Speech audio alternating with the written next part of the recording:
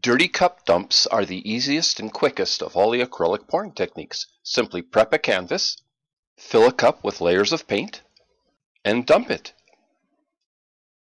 Hopefully, after tilting, something nice will appear.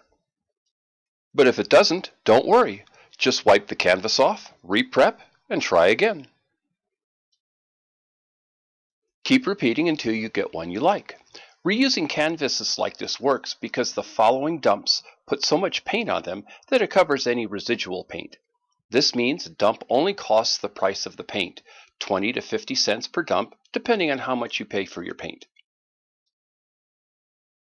A trickier technique that sometimes produces more interesting results involves placing the canvas upside down on the filled cup, inverting everything, then lifting the cup to release the paint.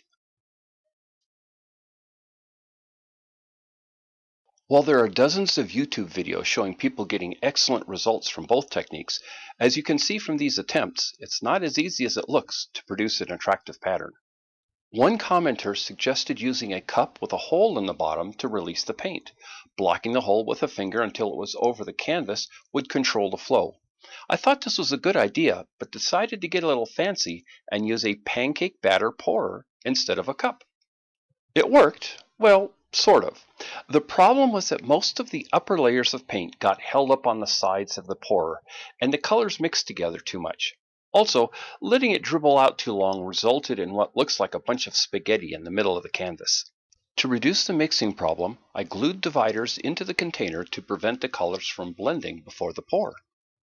This helped a little, but because there has to be a clearance between the bottom of the dividers and the top of the valve, the colors ended up getting mixed together anyway. I now think a cup with dividers and a hole in the bottom might be a better way to go, and we'll try it next time. Thanks for watching. This is way off topic, but if you're a Downton Abbey fan, you might enjoy the Downton Abbey trivia page on my main website at waynesthisthantthat.com. It'll be under the Movies heading.